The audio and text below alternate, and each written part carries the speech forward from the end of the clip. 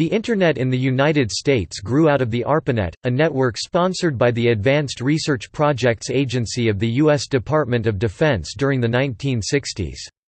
The Internet in the United States in turn provided the foundation for the worldwide Internet of today. Internet access in the United States is largely provided by the private sector and is available in a variety of forms, using a variety of technologies, at a wide range of speeds and costs. In 2015, 97.5% of Americans were using the Internet, which ranks the U.S. fourth out of 211 countries in the world. The United States ranks number 1 in the world with 7,000 Internet Service Providers (ISPs), according to the CIA. Internet top-level domain names specific to the U.S. include us.edu, .gov, .mil, as American Samoa, GU, Guam, MP, Northern Mariana Islands, PR, Puerto Rico, and v. U.S. Virgin Islands. Many US-based organizations and individuals also use generic top-level domains, such as .com, .net, .org, name, etc.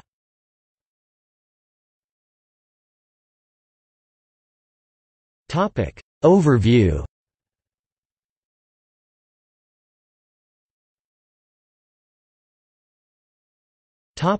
Access and speed. Access to the Internet can be divided into dial-up and broadband access. Around the start of the 21st century, most residential access was by dial-up, while access from businesses was usually by higher-speed connections. In subsequent years, dial-up declined in favor of broadband access. Both types of access generally use a modem, which converts digital data to analog for transmission over a particular analog network X, the telephone or cable networks. Dial-up access is a connection to the Internet through a phone line, creating a semi-permanent link to the Internet. Operating on a single channel, it monopolizes the phone line and is the slowest method of accessing the Internet. Dial-up is often the only form of Internet access available in rural areas because it requires no infrastructure other than the already existing telephone network. Dial-up connections typically do not exceed a speed of 56 kilobits per second, because they are primarily made via a 56K modem. Since the mid-2000s, this technology became obsolete in most developed countries. Broadband access includes a wide range of speeds and technologies, all of which provide much faster access to the Internet than dial-up. The term, broadband, once had a technical meaning, but today it is more often used as a marketing buzzword to simply mean, faster. Broadband connections are continuous or always-on connections, without the need to dial and hang up, and do not monopolize phone lines.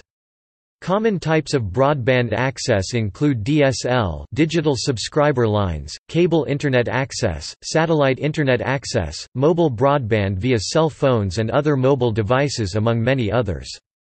In 2015, the United States Federal Communications Commission (FCC) defined broadband as any connection with a download speed of at least 25 megabits per second and an upload speed of at least 3 megabits per second. Though the definition has used a slower speed in the past, the percentage of the U.S. population using the Internet grew steadily through 2007, and declined slightly in 2008 and 2009.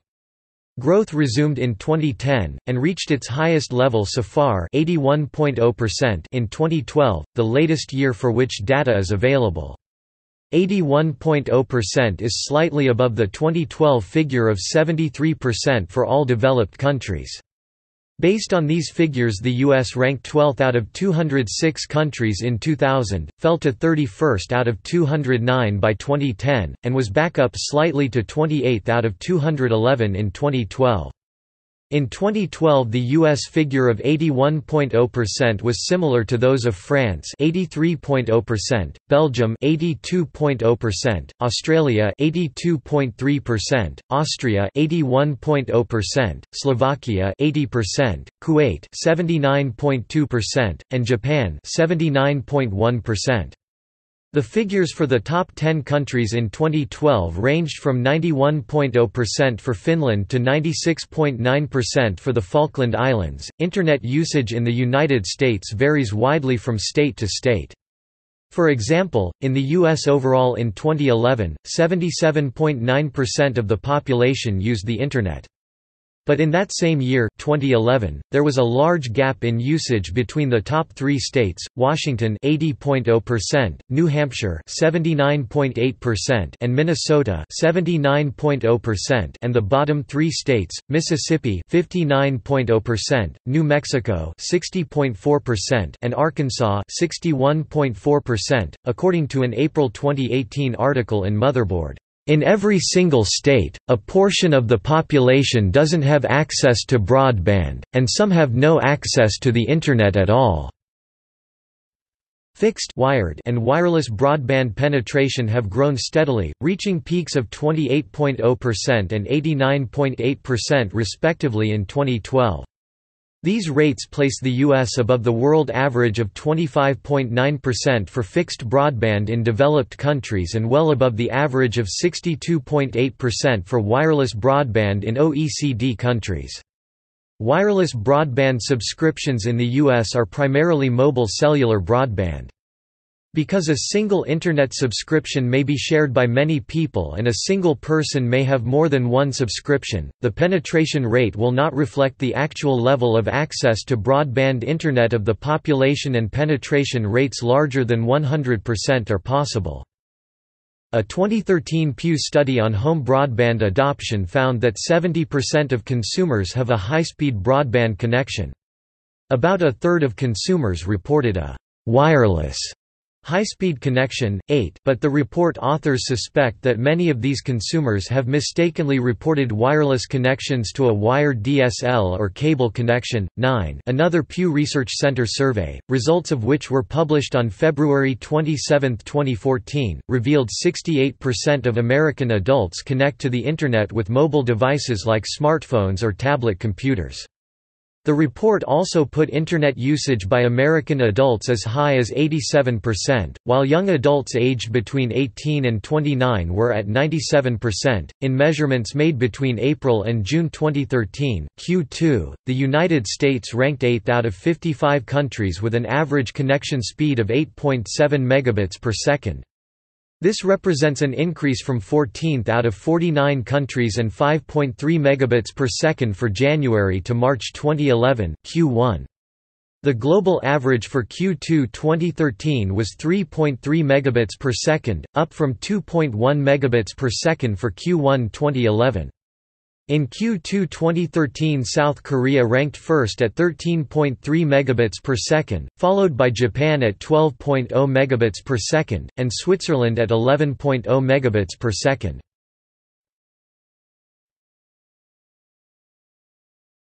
Topic: Competition. A lack of competition and choice in the broadband provider market has been attributed to past stringent regulation from federal, state, and local levels. Specifically, such criticism has referenced limitations regarding access to and development of the physical infrastructure necessary to broadband, including right-of-way to land and ownership of utility poles.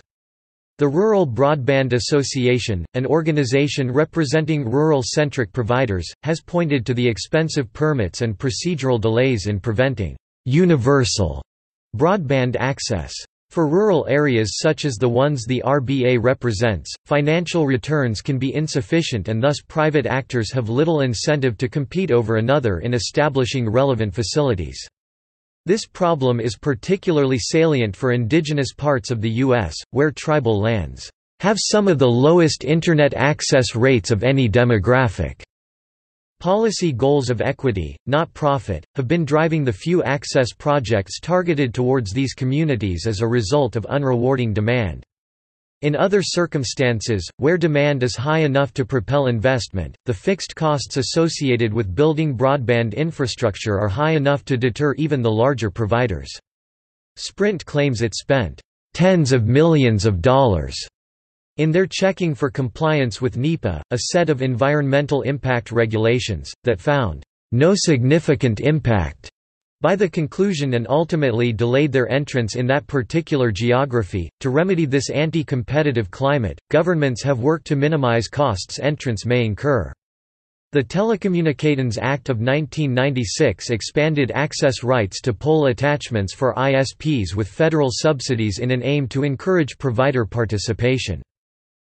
In 2015, the Federal Communications Commission granted a preemption petition requested by local utility boards in North Carolina and Tennessee over the state laws that, as a result of private provider lobbying, had legally prevented municipalities from entering the broadband market. To reduce costs and expand the market, the FCC has also approved a "dig once" policy, a mandate that requires cities to implement broadband conduits during construction of federally funded roads. Because the financial price of laying down fiber constitutes such a large portion of deployment costs, measures sympathetic towards this step of entrance make it easier for more actors to invest. A number of counties have also issued ordinances or grants that waive or offset certain fees associated with building infrastructure in order to encourage broadband building projects. Outside of regulatory and legislative action, states have at their disposal informal policies that offer other incentives for investment, such as collecting and providing local data to streamline deployment action or communication efforts.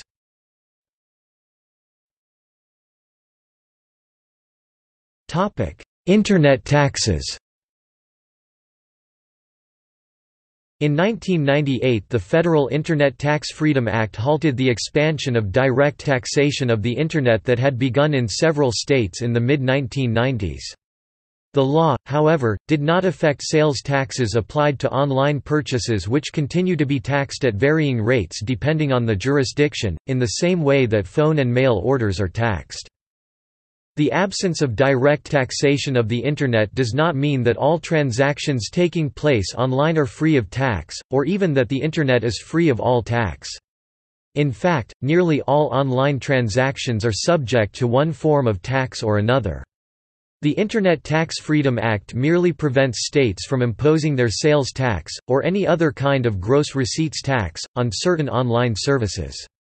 For example, a state may impose an income or franchise tax on the net income earned by the provider of online services, while the same state would be precluded from imposing its sales tax on the gross receipts of that provider.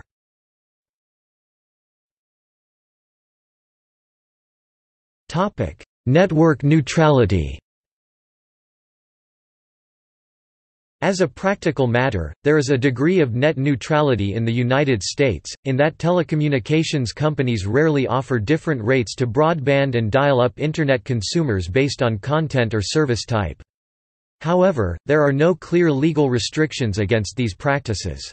Internet access is categorized under U.S. law as an information service, and not a telecommunications service, and thus has not been subject to common carrier regulations. 5 failed attempts have been made to pass network neutrality bills in Congress. Each of these bills sought to prohibit Internet service providers from using various variable pricing models based upon the user's quality of service level. Described as tiered service in the industry and as price discrimination by some economists, typical provisions in the bill state, "Broadband service providers may only prioritize based on the type of content, applications, or services and the level of service purchased by the user, without charge for such prioritization." On August 5, 2005, the FCC reclassified some services as information services rather than telecommunications services, and replaced common carrier requirements on them with a set of 4 less restrictive net neutrality principles. These principles, however, are not FCC rules, and therefore not enforceable requirements. Actually implementing the principles requires either official FCC rule-making or federal legislation. On June 6, 2010, the United States Court of Appeal for the District of Columbia in Comcast Corp. v. FCC ruled that the FCC lacks the authority as an information service, under the ancillary statutory authority of Title I of the Communications Act of 1934, to force Internet service providers to keep their networks open, while employing reasonable network management practices, to all forms of legal content. On December 21, 2010, the FCC approved the FCC Open Internet Order banning cable television and telephone service providers from preventing access to competitors or certain websites such as Netflix. The rules would not keep ISPs from charging more for faster access. On February 26, 2015, the FCC's Open Internet rules went into effect when the FCC designated the Internet as a telecommunications tool and applied to it new rules of the road.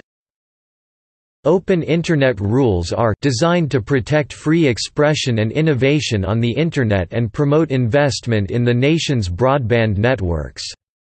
The Open Internet rules are grounded in the strongest possible legal foundation by relying on multiple sources of authority, including, Title II of the Communications Act and Section 706 of the Telecommunications Act of 1996. As part of this decision, the Commission also refrains or forbears from enforcing provisions of Title II that are not relevant to modern broadband service. Together Title II and Section 706 support clear rules of the road, providing the certainty needed for innovators and investors, and the competitive choices and freedom demanded by consumers. The new rules apply to both fixed and mobile broadband service. This approach recognizes advances in technology and the growing significance of mobile broadband Internet access in recent years. These rules will protect consumers no matter how they access the Internet, whether on a desktop computer or a mobile device. In summary, the new rules are as follows. No blocking. Broadband providers may not block access to legal content, applications, services, or non-harmful devices. No throttling. Broadband providers may not impair or degrade lawful Internet traffic on the basis of content, applications, services, or non-harmful devices. No paid prioritization. Broadband providers may not favor some lawful Internet traffic over other lawful traffic in exchange for consideration of any kind. In other words, no fast lanes. This rule also bans ISPs from prioritizing content and services of their affiliates. On December 14, 2017, the FCC voted to reverse the 2015 Title II classifications of ISPs, and the classifications fell out of use on June 11, 2018.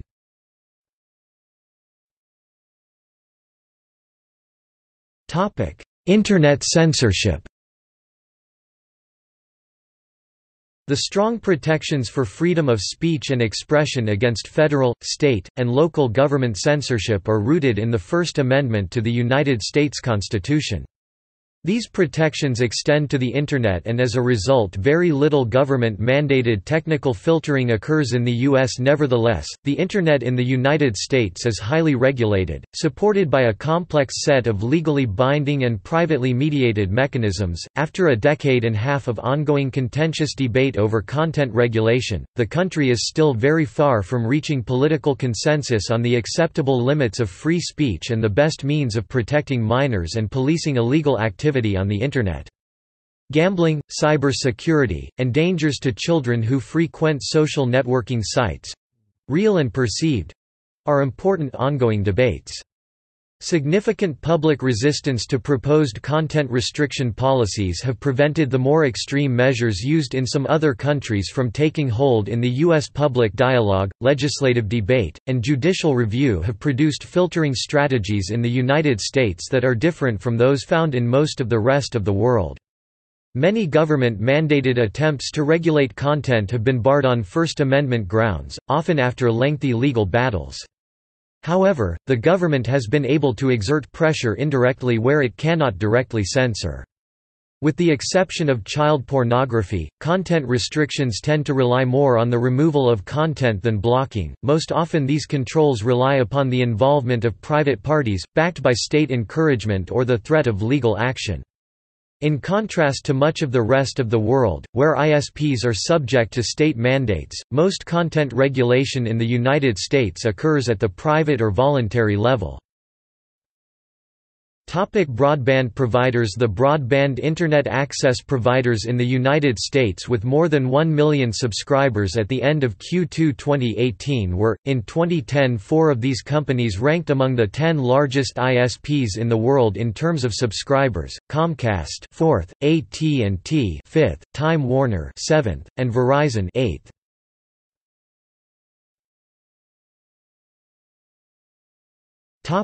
Government policy and programs.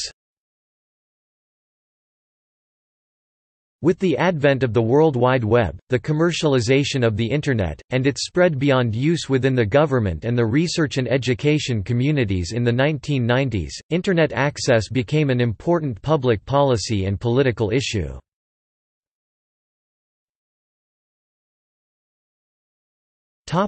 National Information Infrastructure. The High-Performance Computing and Communication Act of 1991 (HPCA), Pub. L. 102-194, built on prior U.S. efforts toward developing a national networking infrastructure, starting with the ARPANET in the 1960s and the funding of the National Science Foundation Network (NSF-NET) in the 1980s.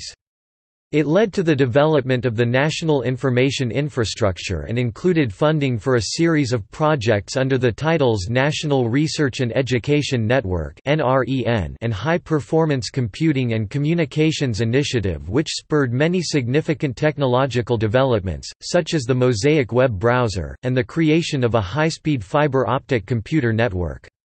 The HPCA provided the framework for the transition of the Internet from a largely government-sponsored network to the commercial Internet that followed.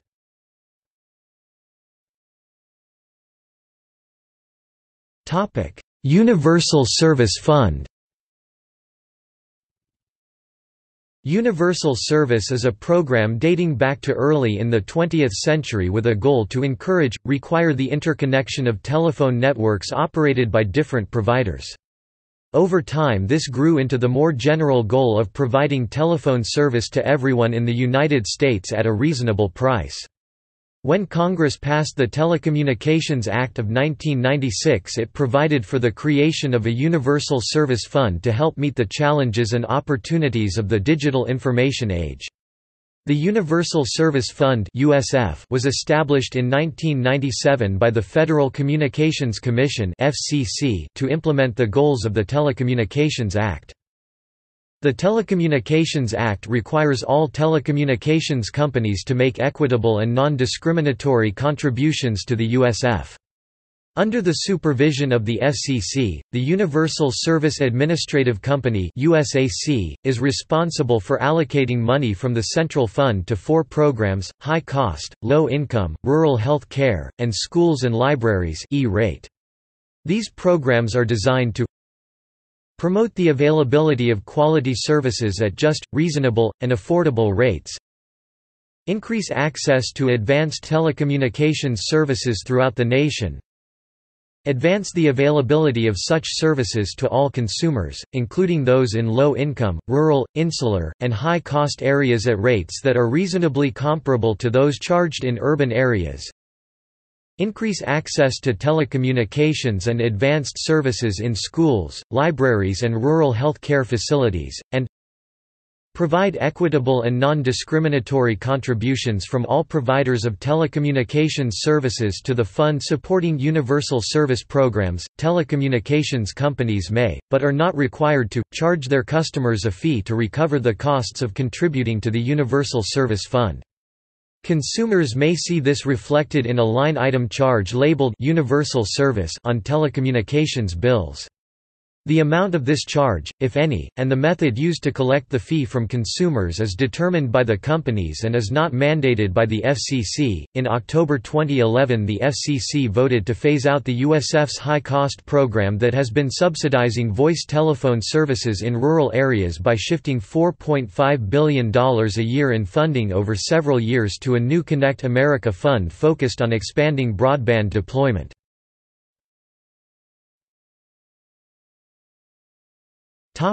Schools and Libraries Program E-rate. More formally known as the Schools and Libraries Program, the E-rate is funded from the Universal Service Fund. The E-rate provides discounts to K-12 schools and libraries in the United States to reduce the cost of installing and maintaining telecommunications services, Internet access, and internal connections. The discounts available range from 20% to 90% depending on the poverty level and urban-rural status of the communities where the schools and libraries are located. There has been a good deal of controversy surrounding the E-rate, including legal challenges from states and telecommunications companies. The impact of the program is hard to measure, but at the beginning of 2005 over 100,000 schools had participated in the program. Annual requests for discounts are roughly 3 times the $2.25 billion that is available, so while all eligible schools and libraries receive some discounts, some do not receive all of the discounts to which they are entitled under the rules of the program. Rural health care program. 78% of rural community members have Internet access. Like the E-rate, the Rural Health Care Program is funded from the Universal Service Fund. It provides funding to eligible health care providers for telecommunications services, including broadband Internet access, necessary for the provision of health care. The goal of the program is to improve the quality of health care available to patients in rural communities by ensuring that eligible health care providers have access to affordable telecommunications services, most often to implement telehealth and telemedicine services, typically a combination of video conferencing infrastructure and high-speed Internet access, to enable doctors and patients in rural hospitals to access specialists in distant cities. Over $417 million has been allocated for the construction of 62 statewide or regional broadband telehealth networks in 42 states and 3 U.S. territories under the Rural Health Care Pilot Program. The Healthcare Connect Fund (HCF) is a new component of the Rural Health Care Program. The HCF will provide a 65% discount on eligible expenses related to broadband Internet connectivity to both individual rural health care providers (HCPs) and consortia, which can include non-rural HCPs if the consortium has a majority of rural sites. Applications under the new program will be accepted starting in late summer 2013 with funding beginning on January 1, 2014. Discounts for traditional telecommunications will continue to be available under the existing RHC telecommunications program.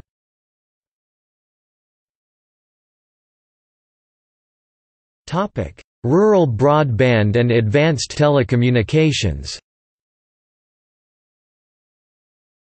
The Rural Utilities Service of the U.S. Department of Agriculture oversees several programs designed to bring the benefits of broadband Internet access and advanced telecommunications services to underserved areas in the U.S. and its territories. Farm Bill Broadband Loan Program provides loans for funding the costs, on a technology-neutral basis, of construction, improvement, and acquisition of facilities and equipment to provide broadband service to eligible rural communities. Recovery Act Broadband Initiatives Program (BIP), a one-time program that is now closed. The BIP provided grants and loans to provide access to broadband services. Community Connect Program provides grants to assist rural communities expand, construct, purchase, or lease facilities and services to deploy expanded broadband Internet access to all residential and business customers located within a service area and all participating critical community facilities, including funding for up to 10 computer access points to be used in a community center. Distance Learning and Telemedicine Loan and Grant Program provides grants and loans to support acquisition of advanced telecommunications technologies, instructional programming, and technical assistance to provide enhanced learning and health care opportunities for rural residents. Telecommunications Infrastructure Loan Program provides long-term direct and guaranteed loans to qualified organizations for the purpose of financing the improvement, expansion, construction, acquisition, and operation of telephone lines, facilities, or systems to furnish and improve telecommunications service in rural areas. All facilities financed must be capable of supporting broadband services.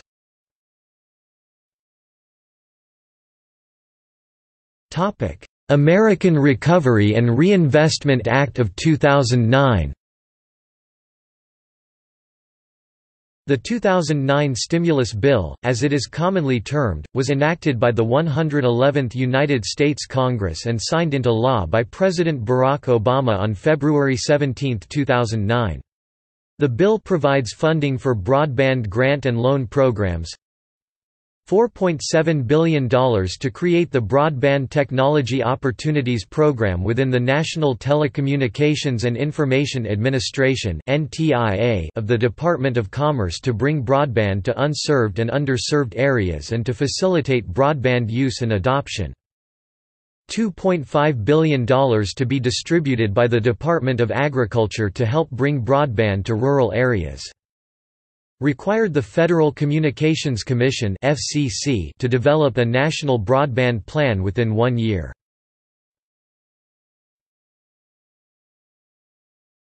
Topic: National Broadband Plan. Internet access has become a vital tool in development and social progress since the start of the 21st century.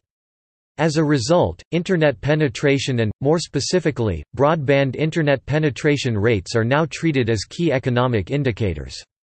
The United States is widely perceived as falling behind in both its rate of broadband Internet penetration and the speed of its broadband infrastructure. For all of these reasons, there were calls for the U.S. to develop, adopt, fund, and implement a national broadband plan, which the Federal Communications Commission (FCC) did in March 2010, after first soliciting public comments from April 2009 through February 2010.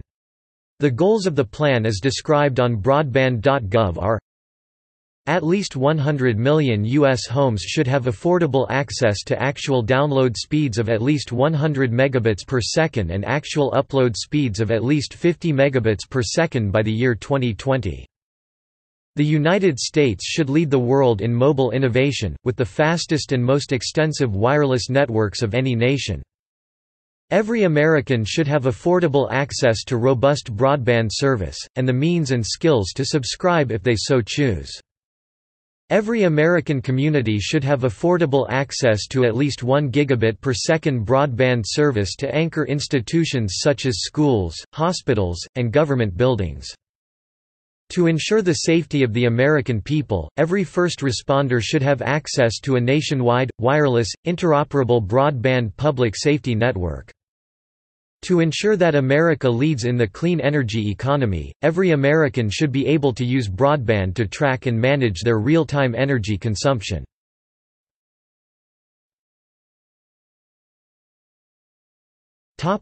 See also: Satellite Internet access, Broadband mapping in the United States, Communications Assistance for Law Enforcement Act (CALEA).